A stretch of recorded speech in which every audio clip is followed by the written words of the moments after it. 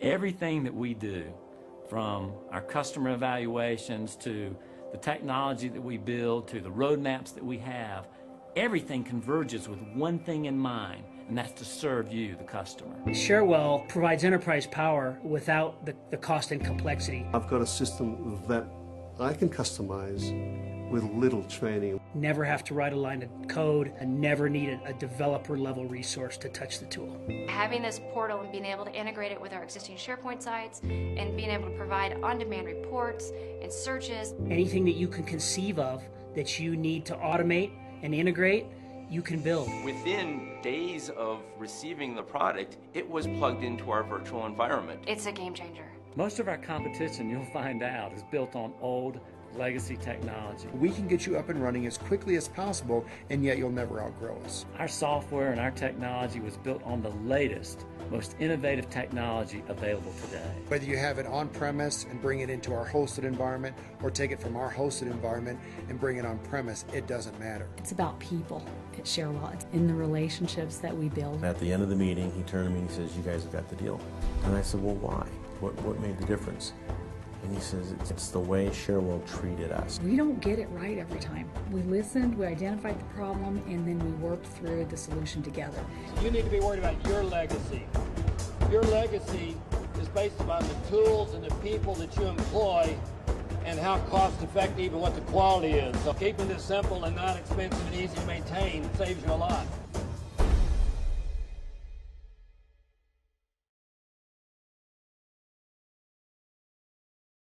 Hello, my name is Mark Fay from Sharewell Software. We're a proud sponsor of TFT 2014, bringing great ITSM content to the world. Please enjoy this next presentation.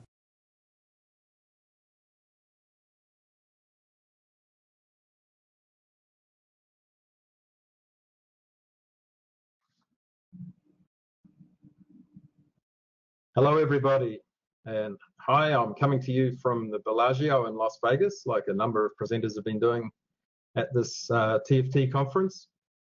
So talking to you today about slow IT, which is my favorite topic this year. It's something I'm very passionate about and getting a little bit evangelical about, spreading the message. I've already presented it here at the Pink Elephant Conference, and today I'm bringing it to you. So slow IT is an idea around a way we need to fundamentally change the relationship between IT and the rest of the organization. So I'll talk about three things today: the challenges that we're facing in IT.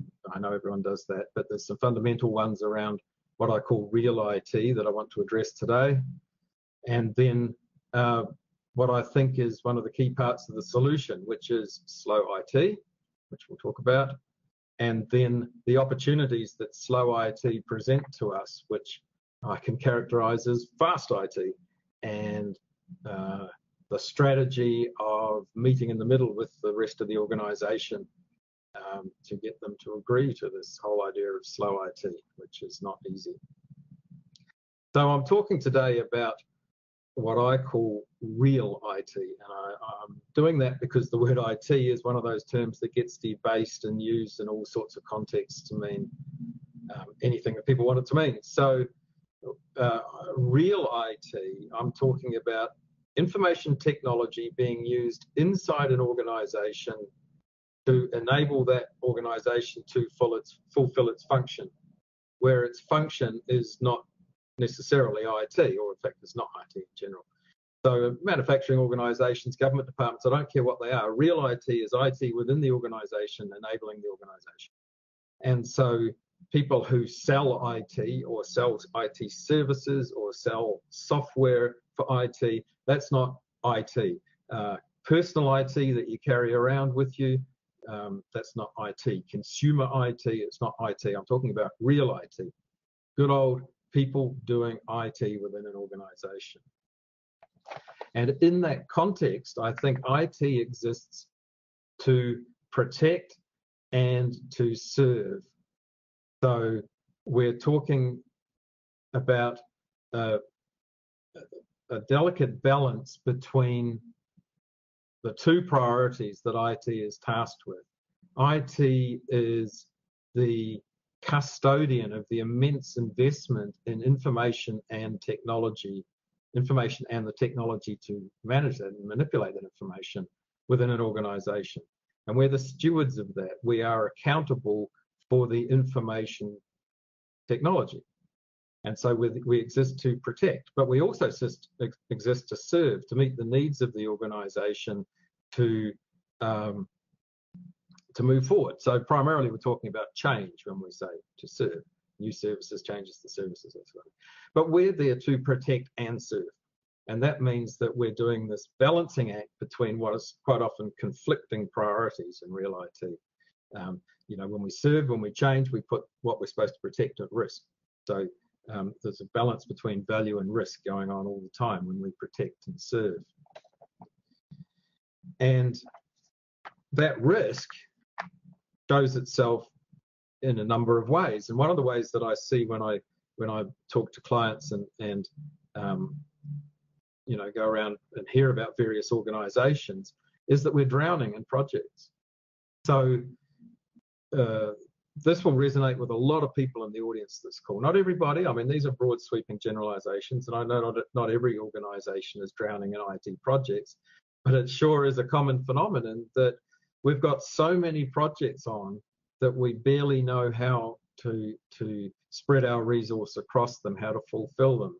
We're flat out doing projects, and that is putting the stuff that we're supposed to protect at risk. It's stretching our capacity to maintain the existing investment in information and technology.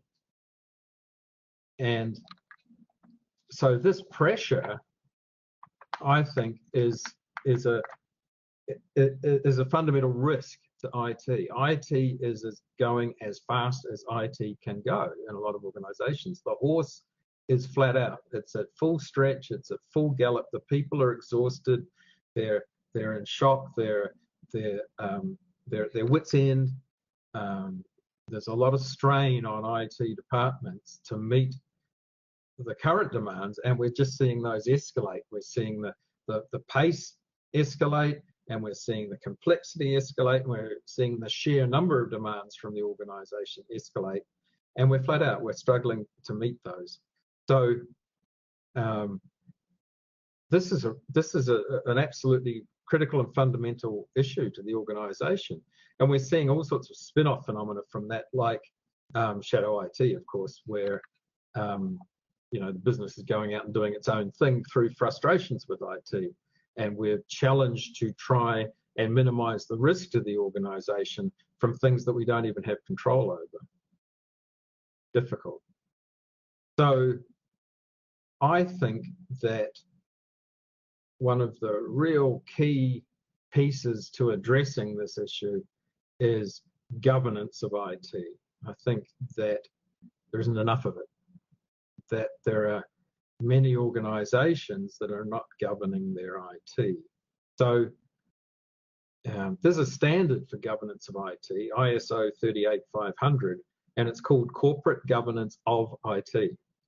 And the most important word in that whole standard is in the title of that standard. And the most important word in the title of that standard is of. Because governance, it's corporate governance of IT. Governance is not done by IT. Governance is done to IT.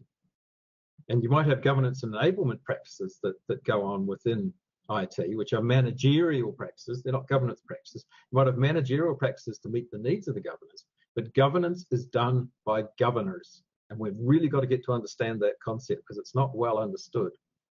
So I think that one of the fundamentals that we need to put in place is governance of IT. So I'll just go over to my presentation for you now, if I can. And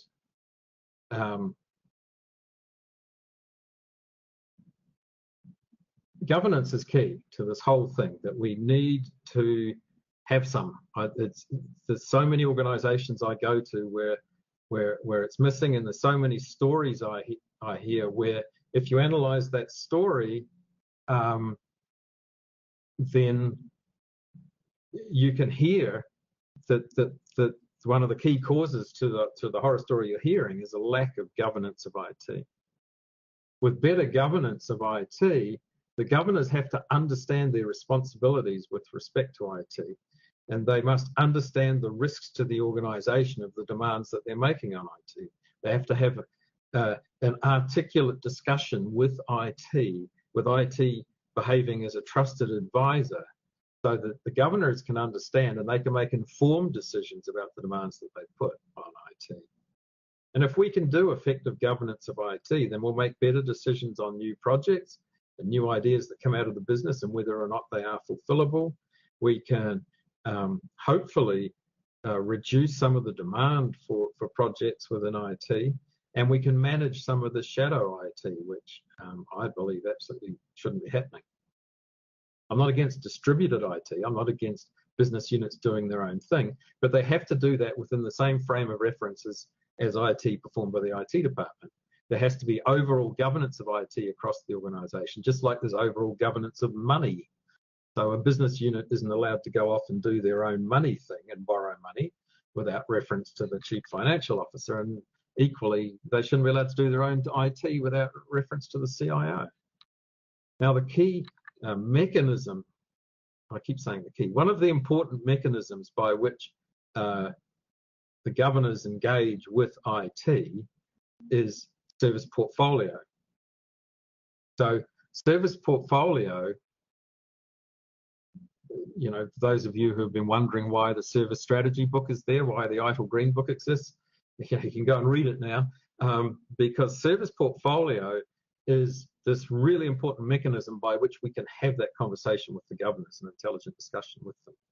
Because the portfolio looks at everything from the initial demand for services through the projects to implement and enable those services, to the catalogue of run of the services that that are in production, that are BAU, and retirement of services.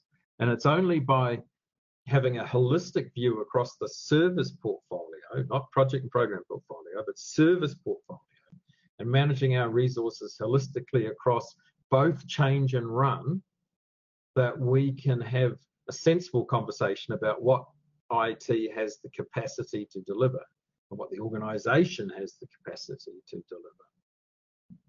Now, that's really important, getting that holistic view across projects and catalogue to protect what's in the catalogue and serve what's required in the demand of the projects, and getting that balance between the two. But we've got some issues that make that hard. One of those is expectation setting within the organization. So there's some hideous things that are giving unrealistic expectations of IT within organizations, with the users, the customers, the executive management, the governors. They're all having this personal digital experience where they walk around with their smartphone, and anytime they want a new app, they install a new app, and anytime they want to upgrade their phone to another phone, they just upgrade to another phone. And anytime they're looking at which phone to buy, you know, they've effectively got unlimited resource to decide which phone they want. You know, well, do I spend that extra $100? No problem, I'm going to do it. And this, whether they subconsciously, whether they realize it or not, this is setting an expectation in their minds that IT is easy. You know, if I can do it with my phone, what's so hard with you guys with the mainframe? So that's one issue, that this non-real IT stuff in the personal digital experience gives us this hideously distorted view of what should be possible and what I call real IT. And the other paradigm that screws everything for us is the mega online retail paradigm. So this is the old, you ought to have a service catalog that looks like Amazon. If Amazon can do it, your service catalog can do it. You ought to have customer service levels the same as Apple. Everybody should have a Genius bar. You know, this stuff is pure crystalline crap. Sorry, but what a multi-billion-dollar organization that lives or dies on keeping its retail sales up, what they do with their online interface has no useful information for me in terms of how I run my real IT. Simple as that. And this has got to stop. The other big expectational thing that drives us crazy is the competition card. That oh, we have to do this to compete. We have to be first to market or die. You know, the competition drives everything, and that's true in some organisations. I'll tell you what, it's not true in all. And that premise, that assumption, needs to be seriously examined anytime that card gets played to try and overrule IT or steamroll IT into doing something. Overall, I think we're overheating. I think not every organisation wants to or needs to change at the breakneck speed that our IT industry thinks we do. And this is driven by all sorts of things. It's driven by America's fixation, the whole frenzy that induces. It's driven by the vendors pumping this stuff into us. It's driven by this whole cult of competitiveness. It's driven by the entrepreneurial startup culture centered in the West Coast of America, whose language and ethos is infecting all through the thinking around all sorts of IT. You know, you don't need to pivot all the time. Their language is popping up everywhere and is driving thinking. I think as a broad sweeping generalization, IT is overheating, and we all need to just chill a little. There's a few fundamentals here that get overlooked, get lost, that people just lose sight of, that are going to make us change, make us slow down, whether we like to or not. And one of those I call the human rate of change. Technology can change at this blinding pace, I don't deny that, and it's great. But there is a very finite pace at which individuals, teams, organizations, or overall communities and cultures can change. And that human rate of change is measured in years. And we've lost sight of that. I really think we've lost sight of that. We've got to come back to the understanding that you can only change the way people work, function, behave, think at a very, very finite pace. Another fundamental that we lose sight of is the way that we forecast into the future by extrapolating exponential curves. You know, how many, Moore's law is one of these. But there's all these others about, you know, oh wow, man, things are going so fast that in 20 years' time we're going to merge with the machines, or there's going to be a singularity and the machines will outpace us, and all this other trying to think of a polite word that we hear. It's all based on extrapolation of exponential curves, and that's a fallacy. That's the only word for it. It's a fundamental fallacy. Anybody who understands systems theory and anybody who has worked with systems in the real world knows that the real world doesn't work that way. In the real world, every exponentially increasing curve meets some sort of physically countervailing constraining factor at some point, and it rolls off to an asymptote. It just does. Okay? It just does. This is the world. Now, I know Moore's law has just kicked into another generation, and it looks like it's still screaming up, but there will come a point. There will come a point where the operating temperature of a chip exceeds the internal temperature of the sun if you extrapolate the curve far enough. That's got to roll off. Okay, there is a limit to everything.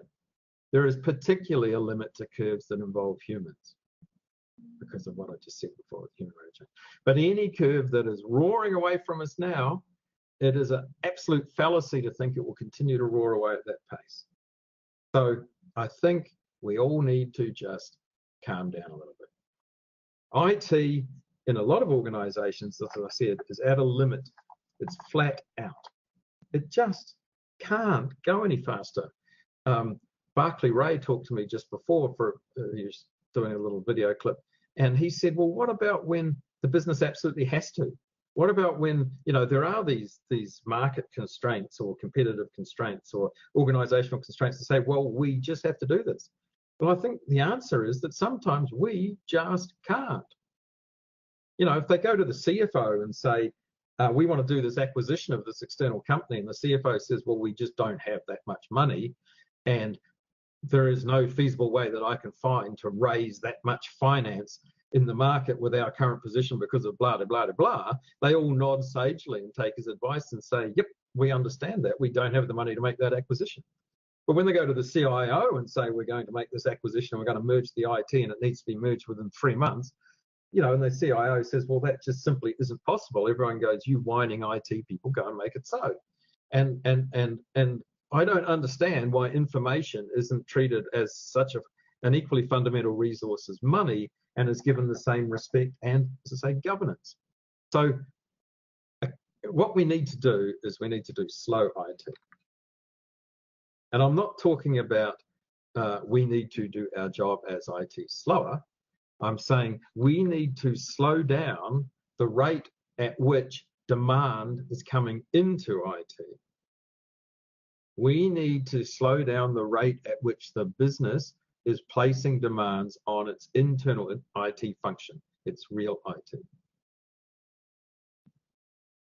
And it's only by slowing down that we will give IT the headroom, the capacity to make the changes that we need to make in order to become faster at the rest of that cycle, faster at projects, more nimble and agile in the way we run our production catalog, our run.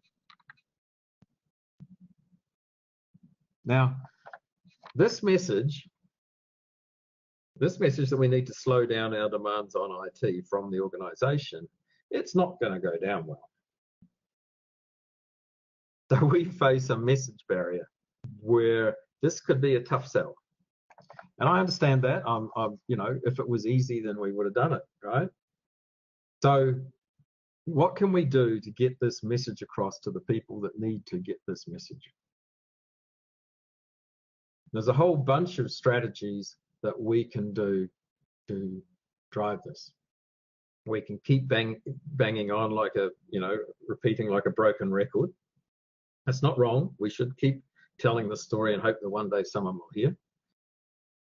I think one of the biggest things we can do is, never let a good crisis go to waste. So be ready when there is a crisis. So when they do thrash IT so hard that it falls flat on its face, or when some business unit goes off and does IT all on their lonesome and then suddenly loses all their data, or causes a privacy prosecution of our organization or something like that, when the board turns around and says, this must never happen again, we have to be ready to whip out the paperwork to say, well, absolutely, we agree. And you know what we need in order to prevent this from ever happening again? We need an effective governance framework in place.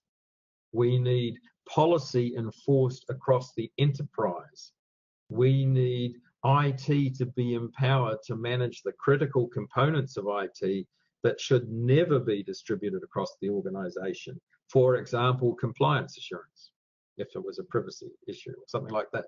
We need to be ready with the story, with the mechanisms to hand to the board to say, this is what you do to prevent such a crisis from ever happening again. We have to be careful how we present the story to executive management and IT's peers and to the governors, just to not say, you're idiots, you're doing it badly, which is what my bad parents presentation and paper talks about. So that's not a message that you sell up with. We need to not say you've been doing it wrong. We need to say, here is how in the future we can do it better.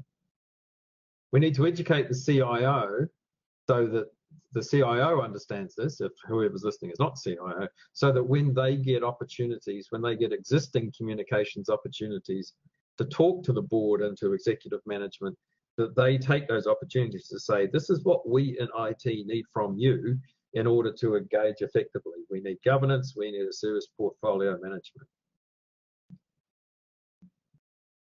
This one a lot of people don't like, and it goes down quite badly with some people. I think ensure the auditors ask the right questions, which is another way of saying whistleblow to the auditors. So the auditors, IT auditors, should be saying, how do you get policy directives from the board and executive management? And then if you can honestly turn to them and say, well, actually we don't, then any auditor who knows what they're doing should be flagging that as a failure of governance, for example. So make sure the auditors are asking the right questions, and the right questions are defined in COVID 5, so it's not hard for them. Have a look at BISL as a framework, Business Information Services Library. You can find that. That is a framework that looks at some of the interlocks between IT and the rest of the business. Ultimately, the end game that we're working for is to become a trusted advisor. That we need to get to a position where the governance framework recognizes the importance of getting IT's opinion as a trusted advisor whenever the decisions, and gives us the respect that a CFO gets when they want to know about the money implications of whatever they're doing. Now, there needs to be a quid pro quo, a what's in it for me when we ask for this slow IT, when we try and persuade them that they need to slow down the demands a bit. And so I call that fast IT. So boss, you have to let up on IT because there's a huge risk to the organization. It's going to break soon. We're accruing enormous technical debt. We're struggling to meet the demands you're placing on us now. We can see even higher demands coming in future. Boss, you gotta ease up a bit and slow down, slow IT. But in return, if you give us that headroom, that will give us the capability to make some of the improvements we want to make in IT in order to be more responsive and to be more agile and nimble for you. So the deal is, give us slow IT and we'll give it you fast IT. So slow IT is about slowing down the demand that flows from the organization for new and changed services. Fast IT is about using the headroom, the bandwidth, the breathing space that we get from slow IT to be able to make some of the improvements that we want to make in order to be able to do fast IT in terms of doing projects and rolling them into business as usual and making business as usual as responsive and nimble as we possibly can. And that's what I mean by meet in the middle. That's the compromise. You slow up, we'll speed up. So what do I mean by fast IT? I mean a whole bunch of things, any or all of these things here and other things as well that are ways that we can speed up our ability to deliver IT, both delivering change and delivering run. So at the simplest level, optimization, good old CSI. Who has time for CSI? But you can't just sort of automatically start doing CSI. CSI is a thing that needs to be, thought about and a bit of effort put into implementing a CSI program if you don't have one now. So getting better at CSI takes effort. Standard change is another one. Standard changes are a great way of accelerating change in an organization, but it takes time to recognize and encapsulate and formalize every new type of standard change. And so who has the bandwidth to do that? And quite often you see changes roaring through that really ought to be standard changes, but no one has the time to make them standard changes. And then and increasing levels of complexity and importance, some of these other ones. So, sorry, have got slides for these. So optimization, the little steps, incremental improvement, putting a program in place to do that. Standard change, starting to encapsulate and bottle those things. Lean. So lean's great, Kaizen's great. Wouldn't we all love to put in place to do a lean, do some lean workshops and recognize some lean opportunities and put a Kaizen program in place? Wouldn't we all love to do that? But it takes bandwidth, it takes resource. We can't just do it in our spare time or our day jobs. So these kind of things slip or just never ever happen. We need the headroom to be able to do something like lean. Or outsourcing, yes, outsourcing takes a whole lot of pressure out for you, and you can outsource a mess sometimes, or just take away things that you shouldn't be concentrating your resource on. But it doesn't happen instantaneously and magically. It takes a lot of effort and work to put an outsourcing arrangement in place. It takes a lot of effort and work even to find a commodity cloud provider of storage and move your storage into that. That doesn't just happen. So we need the headroom, the space, to be able to do this stuff. And retire and replace. There are a lot of systems that are zombie systems that are still there for the sole reason that we've never had the time and the resource to have a look at the implications of retiring them and capturing what we need to capture out of them before we retire them, and managing the impact on the business and all those sort of things. So that's another opportunity that goes begging if the horse is running flat out. Agile is fantastic, if we can do it. Once again, putting it in place, building the skills, building the infrastructure, building the capacity within the organization to do Agile doesn't just happen by itself. And maybe the extreme example is DevOps. I think DevOps has potential. I get in trouble for saying this. I think it has potential in a number of contexts within IT to offer us some really good ideas and teach us some stuff, and to allow us to do some things a lot better. I think in real IT that I've been talking about, it's not transformational and it's not going to change the world. And there will be some stuff that just doesn't change with what DevOps has to offer. But I think it's really important that we all understand DevOps and that we understand the value in it and that we apply it where we can. So I encourage you to read this book here, The Phoenix Project. I also encourage you to read the review of it on my blog as a Kool-Aid antidote after you've read The Phoenix Project, because it is a little bit idealistic, but it is rich with some really fundamental ideas around DevOps and Agile and what they call the 3 ways of optimizing, which are in the book. So there's a lot to learn from this book, a tremendous amount, and I commend it to you. So that's what I mean when I talk about fast IT. I'm talking about all these things I've listed, from the simplest things like CSI to the most esoteric things like DevOps and everything in between, and some other things I'm sure that I haven't listed here. All the things we'd love to do IT better, but we just don't get the opportunity because we're just so busy. We're just so busy trying to fulfill all these extraordinary demands that are laid on us by the business. And so I beseech you, I think it's really fundamental. I think it's an issue we're all wrestling with, is we need to address this issue of real IT in the real IT context, where we're just trying to do IT within an organization to fulfill its capacity to deliver its outcomes that it desires as an organization, that we have to get the governors of the organization and the decision makers in the organization and our peers in the organization to understand what real IT means, to understand this fundamental principle that we're there to both protect and serve. We can't just be serving all the time. We have an obligation to be the custodians to what is a multi-million-dollar or sometimes multi-billion-dollar investment that the organization has made in its existing information and its existing technology to manage and manipulate and make accessible and extract value from that information. So yeah, we'd love to serve, but we also need to protect. Help us to maintain this balance as in our role within the organization. And to get that message across, we need effective governance of IT. And as a really fundamental part of that, we need effective service portfolio management to allow us to articulate that conversation with the governors and the executive, to allow them to understand the issues that we're grappling with, to be able to communicate, to open up that communication.